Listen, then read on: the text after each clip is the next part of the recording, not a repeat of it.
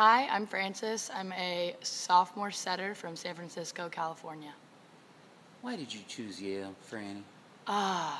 Well, for me, it came down to the fact that I could compete at the Division I level with a really competitive program with a lot of talent, but also do everything else I wanted to do. So join an a cappella group, have great academics, live a well-rounded college for years. What's the best part of Yale, besides the volleyball? The people, definitely. That's so cliche, but I mean, you really get a diverse group of very talented people. And I mean, my roommate wasn't an athlete, one of my best friends now. I met all her friends. I feel like I know people from a lot of different corners, and they're just some really, really, really awesome people here. What's one thing about you that no one knows? Oh, that's really deep. I would say I'm a pretty open book, but I mean, I trained in martial arts for 7 years. I won nationals in sparring. I was really, really into it, and I was quite good at it, and I loved it. Like, had great friends from it, but then it was really sad because I thought it was lame when I got into 8th grade and stopped doing it. If you had one superpower, what would it be? Ooh, these are really hard questions. Okay, let me think. I definitely wouldn't do invisibility. I don't need to know what people say about me. I don't think that would be helpful. I don't like flying.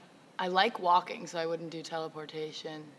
Maybe I just want to grow a little taller for periods of time so I could dunk. So your superpower is just to grow a couple I just want to inches? dunk. That's all. That's all. I mean, really, if I'm ulterior motives here, that's what I'm after. What's the last show you binge watched? I don't know. I watch the Food Network a lot, honestly, and you can't really binge watch that.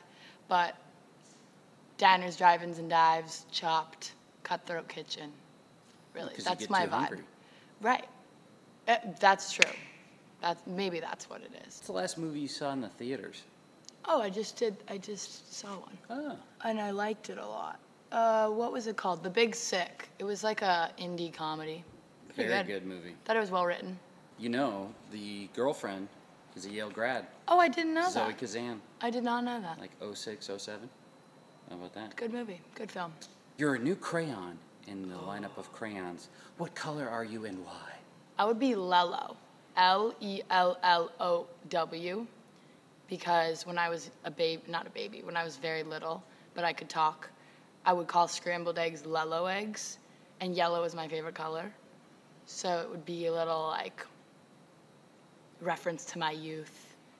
And I think yellow is just happy, and you can't really go wrong with it, quite frankly. Do you have any superstitions? I used to be really superstitious.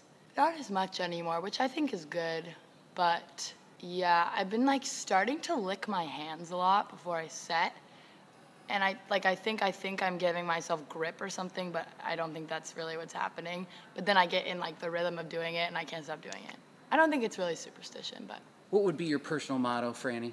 Okay, well, it's not really personal because it's what LeBron says, but I might just steal it because I agree with it. But I really like when he talks about being true to the game and it will give back to you.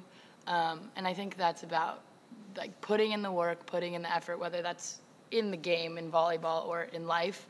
And then you have to find some way to just have faith that the universe or whatever you believe in will return positive to you. So, you can't, if things don't go your way all the time, sometimes it's out of your control. Just put good out and it comes back.